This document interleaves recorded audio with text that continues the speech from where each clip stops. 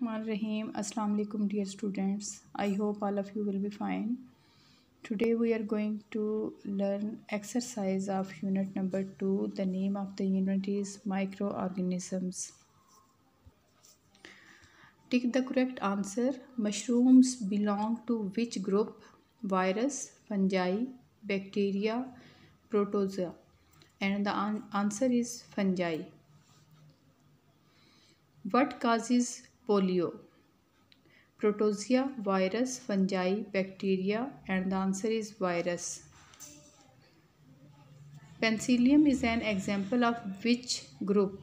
Protozoa, fungi, bacteria, virus, and the answer is fungi.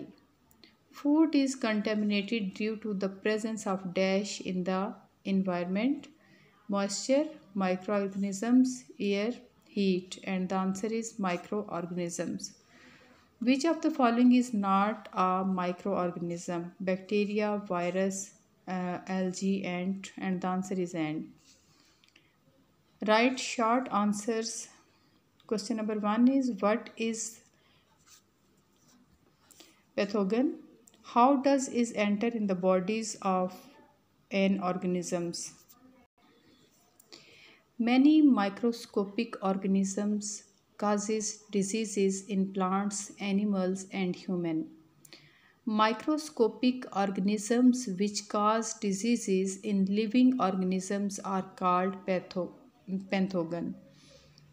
These pathogens enter in living organisms through air, water, animals, food, direct contact. Why are some bacteria and fungi called decomposers? During decomposition, bacteria and fungi break the organic molecules of food and dead bodies into simple components. Therefore, some bacteria and fungi are called decomposers. Write 2 benefits and 2 harmful effects of bacteria. Many bacteria help in digestion of food and absorption of food components in our small intestine. Making yogurt by using bacteria. Few bacteria are harmful to organisms. They cause diseases, for example, pneumonia, typhoid, and tuberculosis, etc. How does the microorganisms yeast work to soften and rise dough of flour? Microorganisms yeast work to soften and rise dough of flour in which contains microorganisms react with sugar to produce carbon dioxide. Thus flour is softened and rise. How does a mosquito transmit disease? When a mosquito bites a healthy person after sucking the blood of a person suffering from dengue and malaria, so the pathogens of these diseases are transmitted to healthy human. Some additional short questions are there. What is microorganism?